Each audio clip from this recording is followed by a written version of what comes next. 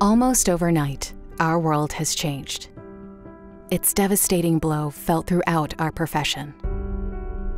How do I take care of my employees? What happens to them? Would I be able to practice dentistry the way I've been able to take care of patients? Would I be able to see my patients and treat them the same way? In the face of unprecedented clinical and economic challenges, our ADA community rallied. The ADA developed clear and concise guidance for the dental community to present the Return to Work Guide. I do think the rapidity at which some of these rapid reviews are getting out there should help inform future evolving recommendations.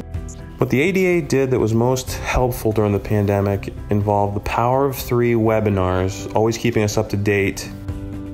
With resources, guidance, science, and unwavering support. The number of resources that the ADA has provided that have helped me feel unstuck in the last 3 months, I can't even begin to tell you the gratitude that I feel knowing that I have you all in my corner. Leading the dental profession forward.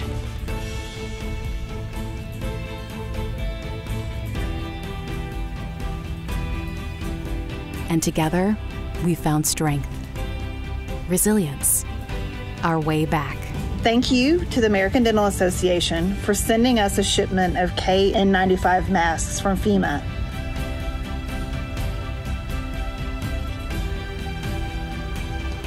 You've given me certainty in uncertain times by showing me how to keep my patients, my team members, and myself safe. That peace of mind is priceless. The pandemic was something that no one could have predicted, but the ADA did their part by informing their members with every step that they were taking. If we didn't have this group lobbying for us, ensuring that there was somebody at the table looking out for dentists, looking out for their dental team members, looking out for our patients, I don't know where we would be in this day. So I was very, very thankful for the ADA and their resources. There's still a lot of work to do, but no matter what's ahead, we'll be there with you. Stick with it. We're going to be okay. We're in this thing together. Stay unified, and we'll fight to win the battle. We've got your back. Always.